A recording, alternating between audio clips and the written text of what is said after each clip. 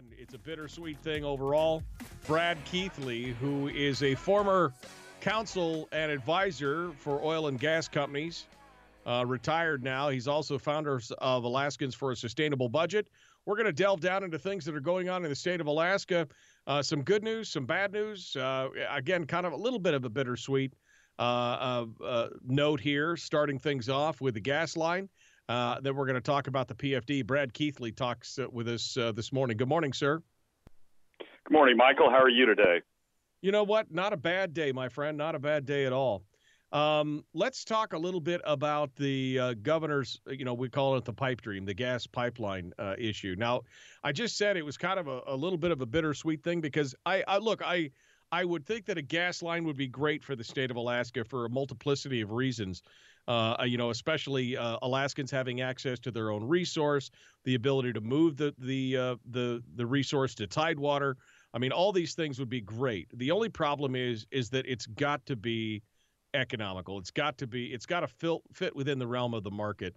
And unfortunately, that's not happening. So the governor making this announcement at the Resource Development Council that his gas line is essentially dead is a little bit bittersweet, but in the short term, I think it's good because it takes the focus off of something that was looking to suck a whole lot of oxygen out of the room. Yeah, I'm not sure the governor would agree with the characterization that it's yet. At the conclusion of the open season last week, there was initially a press release and some press commentary that the governor was declaring success as a result of the open season, and that there was some statement of the effect that Alaska had never been this far down the road of being able to monetize its gas, and he was really encouraged and saw a lot of progress with respect to the open season. But then I think the reality of as people began learning the details of the open season, and that in effect AGDC, the Alaska Gas Line Development Corporation, the state's arm dealing with the LNG project at this point, that in effect it had propped up the open season by submitting nominations to ship gas that AGDC proposed to buy from the producers on the project, and that was really what was supporting the project. As that reality, I think, started to dawn on people, they realized that the governor's initial wave of optimism about the open season was misplaced. And then the governor, I think, realistically went before the Resource Development Council. And while I don't think he would characterize it as the end of AGDC, effectively it is. The governor said he couldn't foresee a circumstance under which he would go back to the legislature next year when AGDC's current funding runs out and seek additional funds, unless there was a dramatic change in where the project's going. So I think he's stepping up and recognizing reality.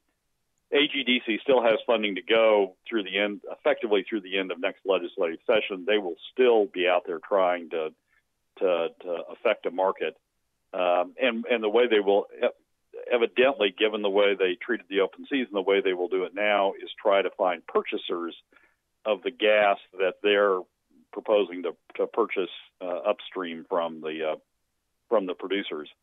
That's a huge risk. I mean, the state's taking a huge risk if they do that. Even if they find potential purchasers, that raises huge risks. So I think we're effectively seeing the beginning of the end of this approach to monetizing Alaska's gas. As you pointed out, however, it's critical that we find a way to monetize it at some point. Right.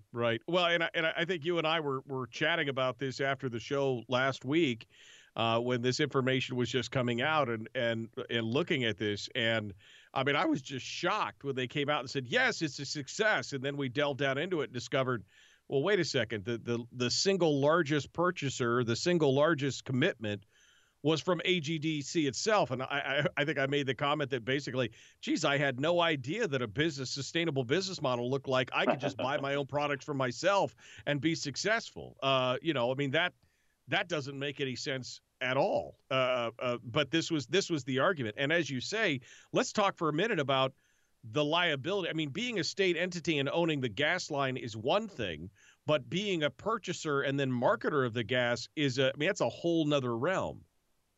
It is, because you have an obligation at the purchase end.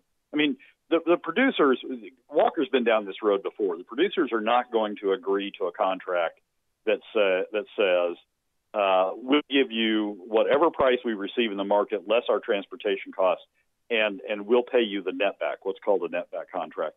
The producers aren't going to agree to that, because the net back could be approaching zero, and so the producers are on the hook for paying to produce the gas, install the facilities to get the gas to the point of sale of the state.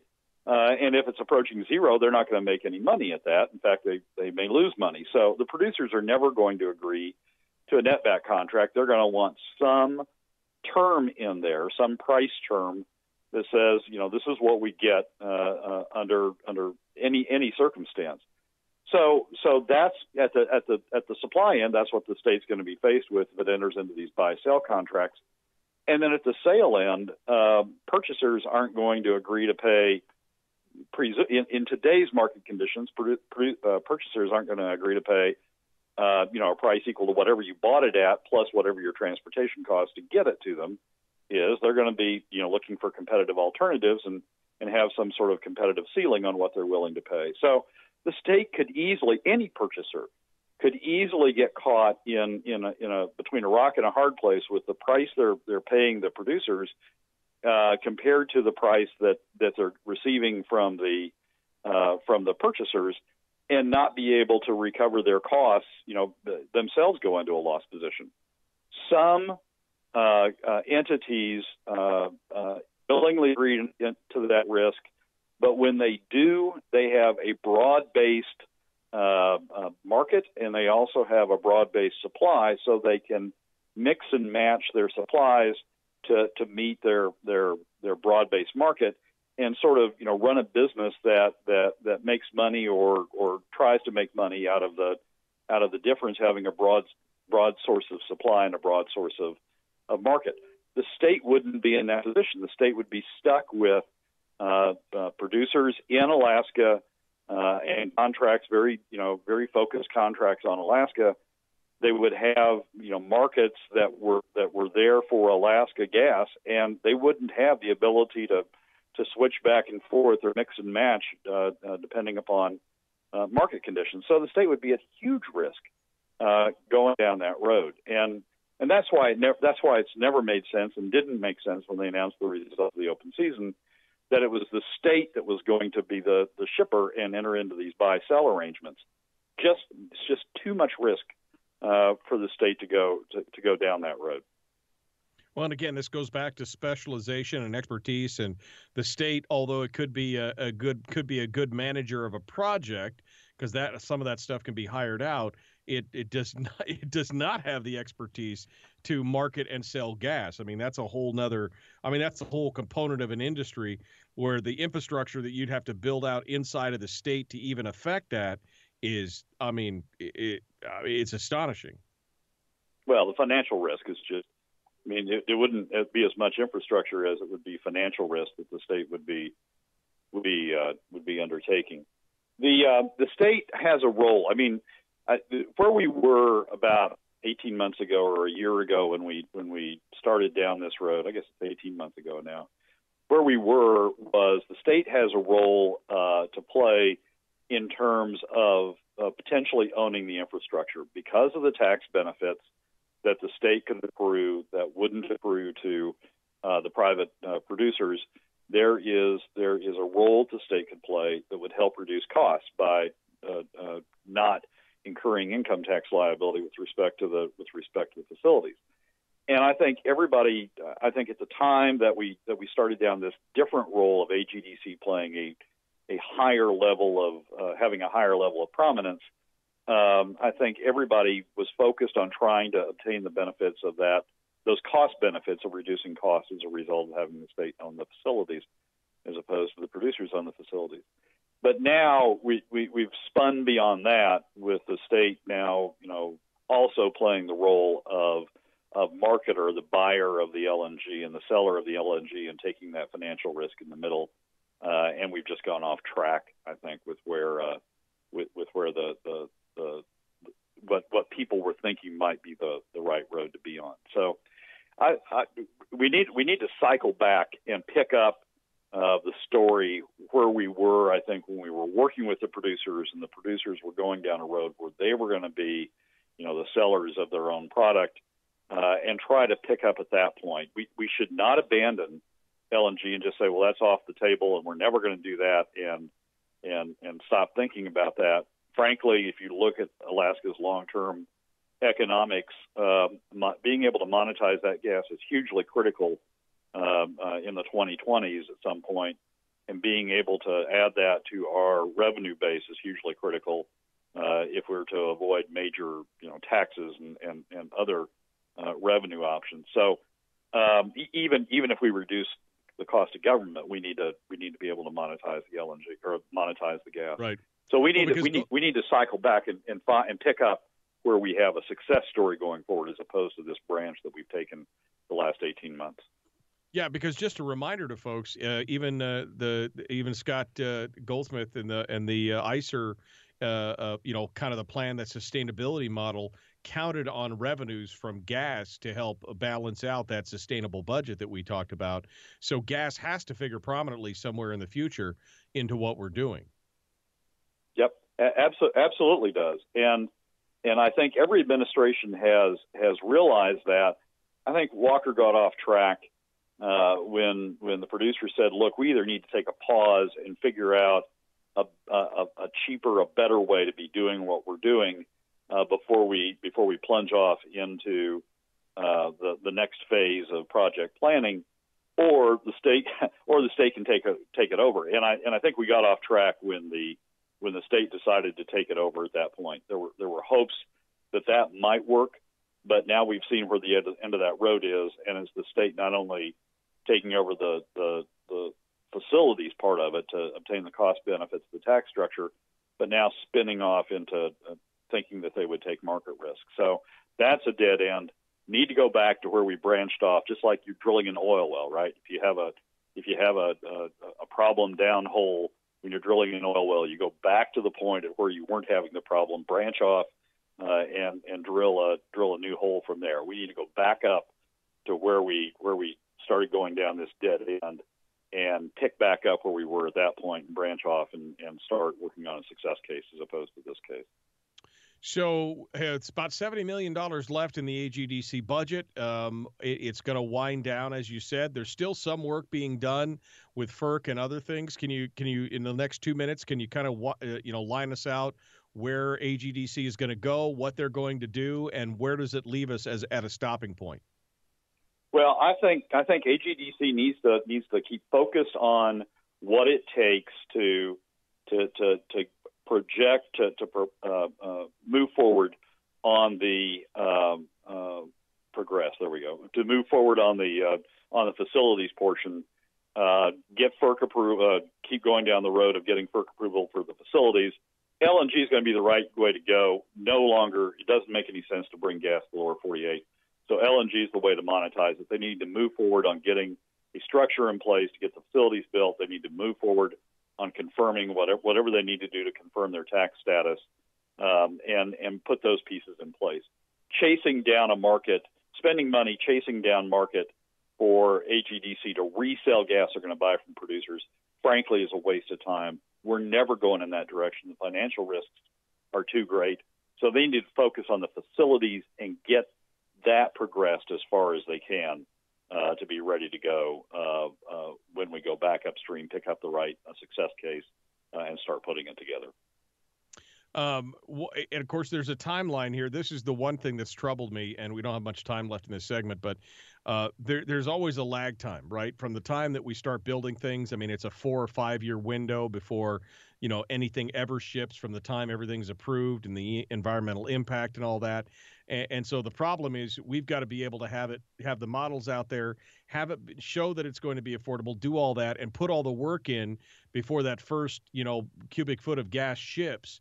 And so what kind of give me a little bit on the timing here to make sure that we align with what the market is demanding and yet still have everything in place so that we can take advantage of it.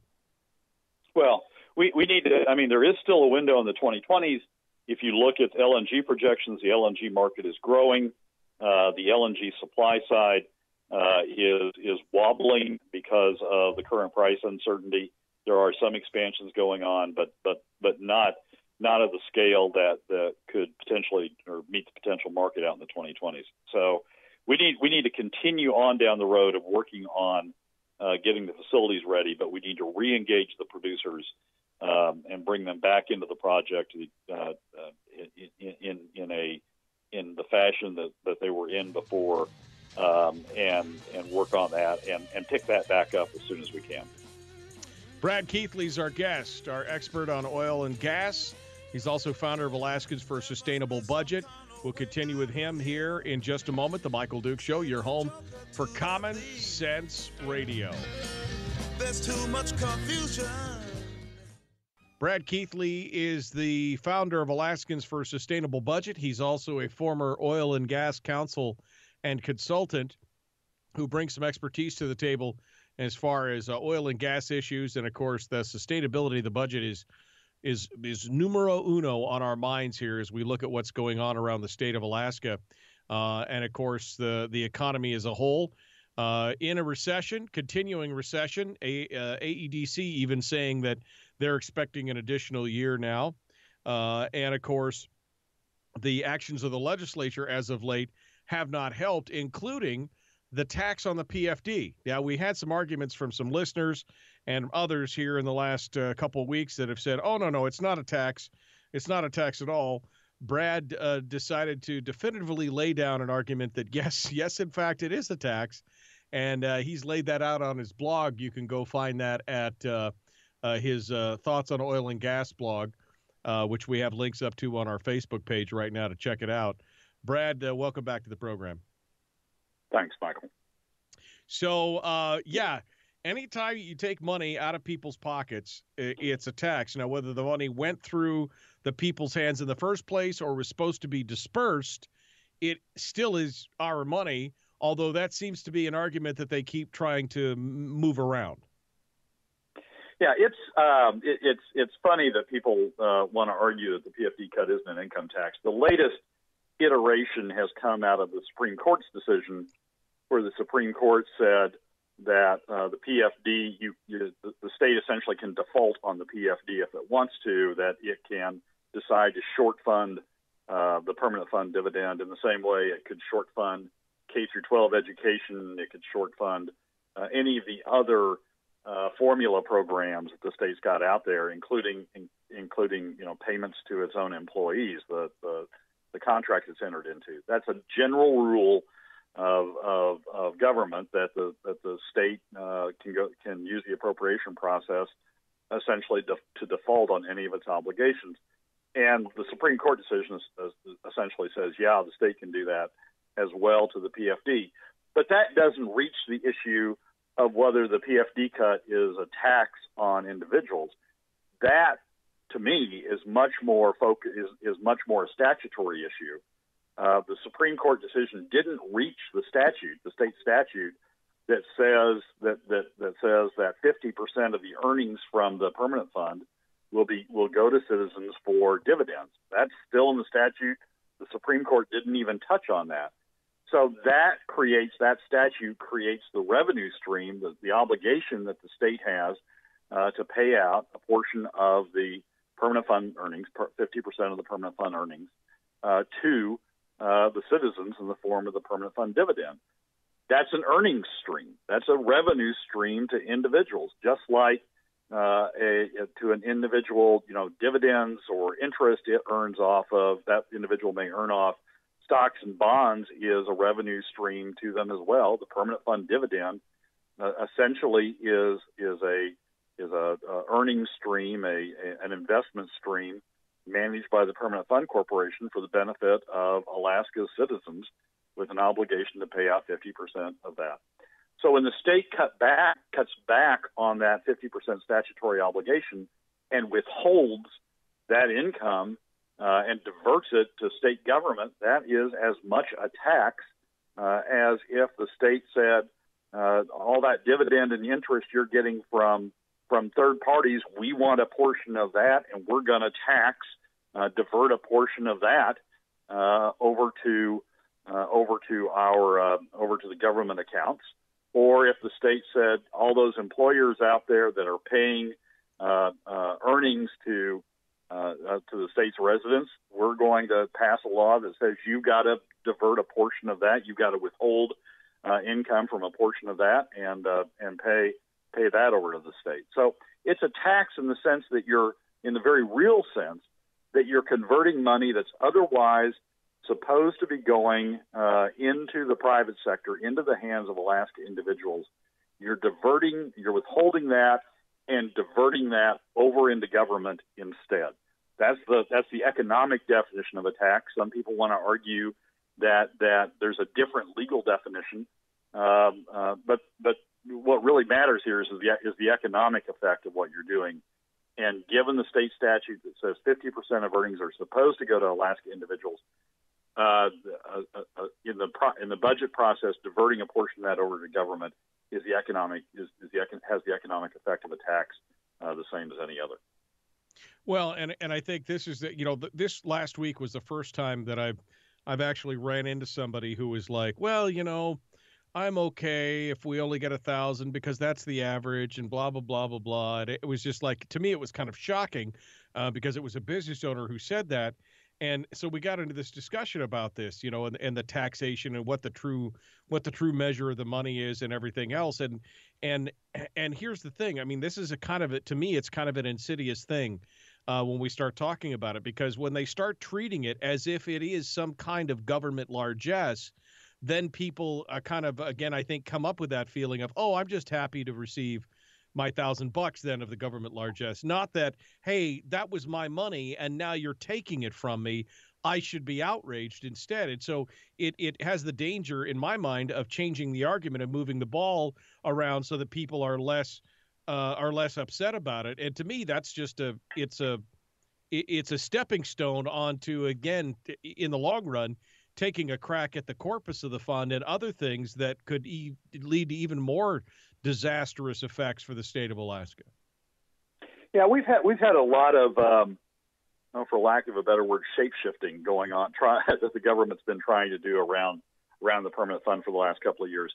For years and years and years and years, decades, the permanent fund dividend was treated essentially as an off-balance sheet, an off-income statement item by government. It was put in the dedicated or designated general fund category. The revenues came in and they went out, sort of passing off budget, if you will, through the designated general fund category, and no one really paid attention to it. A couple of years ago, and I noted this at the time and talked about it. I think we talked about it on the show at the time. The Legislative Finance Division, the legislature's Legislative Finance Division, and the Governor's Office of Management and Budget, both of whom are sort of the gatekeepers for how you account for things, made a huge change.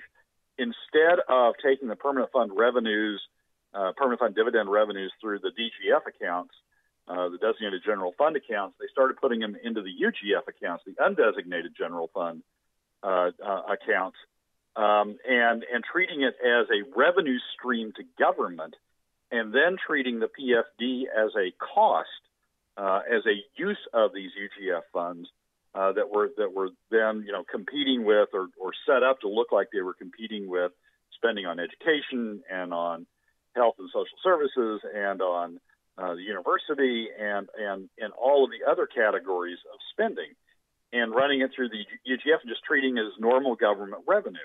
And that had the effect, I think, on legislators and on others who said, oh, well, it's just government money. So, yeah, it's competing with K through 12, and we don't want to low fund or short fund K through 12. So we'll just take it out of these other UGF categories, including the permanent fund dividend.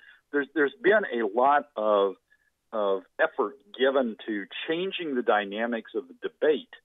As opposed to, substantively trying to address the state's economic issues, and this argument that it really isn't a tax, that it's government revenue, and and government's just taking its revenue for another purpose as opposed to distributing it to citizens. So it's not really a tax on citizens. That's just another effort to try to redirect the debate. The important thing that we need to be focusing on is the economic effect of what we're doing. And nothing has changed the ICER analysis made a year ago that cutting the PFD has the largest adverse effect on the overall state economy. It has the effect of it reduces overall income the most of any of these so-called new revenue options. It reduces Alaska income the most. It reduces Alaska jobs the most of any of these so-called new revenue options. It has the largest adverse effect on the state economy. It also has, by far, according to ICER, the largest adverse effect on Alaska families, cutting the PFD. More than sales tax, more than income tax, has the largest adverse effect on that. That's what's important. The economic effect is what's important and what we need to keep the focus on. Well, and I saw some commentary, because you and I have talked about this ad nauseum, quite honestly, about the effect on the economy. And I saw some commentary on a Facebook post or something that I made, and somebody said, "Oh, you and Keithley, he's a Democrat anyway, and he's talking about this, and he just cares about the low-income people and blah blah blah." And then I pointed out the numbers that you had laid out there, basically talking about, I mean, not just the low income. Low income obviously is affected the most, but even upper and middle incomes, even, I'm going to be affected. It's like 5, 6, 8% of my overall income.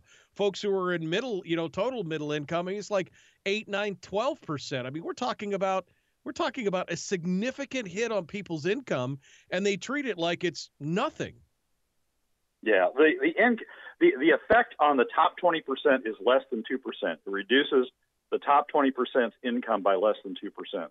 The next 20%, the upper middle income, it affects by more than 5%. So it's more than double the effect on the next 20%. The upper middle income bracket is more than double the effect on the highest income bracket. So this isn't about being worried about low income. This is being worried about the entire other 80%. Of the Alaska families in the Alaska population. Yeah, and I think that needs to be pointed out. I mean, they keep crowing about how the fact that they stood against an income tax and did all this has a deeper effect than all of that. Yep. And it will continue to have an effect year upon year. And again, the more that they cut at it, the bigger the effect is going to be. And let's face it, as the market continues to grow and the stock market continues to go up, and this growth under the permanent fund, we saw Rodell's commentary on the permanent fund the other day, as it continues to go up. I mean, next year, the permanent fund the PFD could have been $2,500 or $2,600. And so instead, we'll still get our 1,000 or 1,100, and now it'll be 1,500 or 1,400 instead of 1,100. And every year it could go up. In 5 years, they could be taking $2,000 from every man, woman, and child in the state. And you just look at that kind of growth and go, "Ow, what's going to happen then?" Yeah, and it's not just citizens, Michael. It's not just the impact on families. It's the impact on the overall economy. The ICER analysis says, for every dollar distributed as a PFD, Alaska gets $1.40 in income. For every dollar distributed as taken or distributed or affected through an income tax, you get less than $1.40. So we're hurting the overall economy the most by cutting the PFD at exactly the wrong point in time. Yep, absolutely. Brad Keithley, Thoughts on Oil and Gas is his blog. We got links up on our website. Thanks for coming in and joining us, my friend. I think you made your point. I hope people out there are getting it. Appreciate you coming on. Thanks for having me, Michael. The Michael Duke Show continues. Hour 3, dead ahead. Your phone calls on Oldies